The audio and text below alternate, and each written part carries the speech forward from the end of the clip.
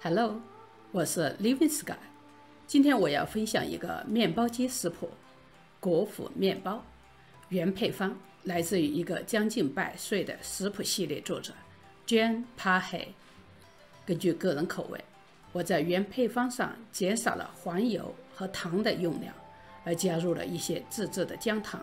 让它更符合现代健康饮食的理念。烤好的面包柔软拉丝，甜而不腻，带有淡淡的生姜味，入嘴就化。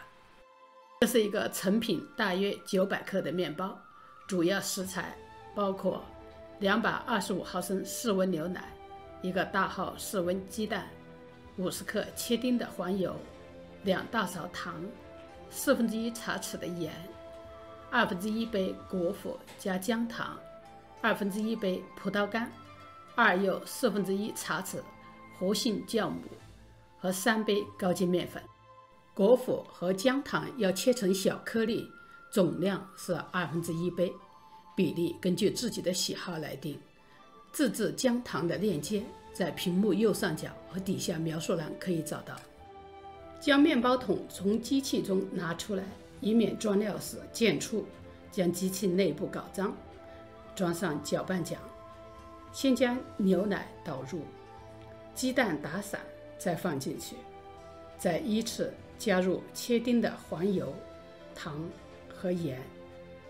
再均匀的将面粉撒在上面。用手指在面粉中间挖一个浅窝，将活性酵母放进窝中，千万不要让酵母与水接触。再将面包桶放进机器中，用2只手按住边缘，同时向下压，直到面包桶卡住，盖上盖，插上电源，点击菜单，直到代表甜面包程序的数字6显示在屏幕上，然后选择面包的大小2磅，再选择面包皮的颜色，最后按下 Start。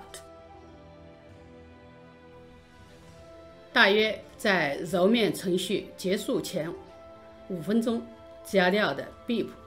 会响起，这时候就可以加入葡萄干和切碎的果脯和姜糖。如果面团偏干，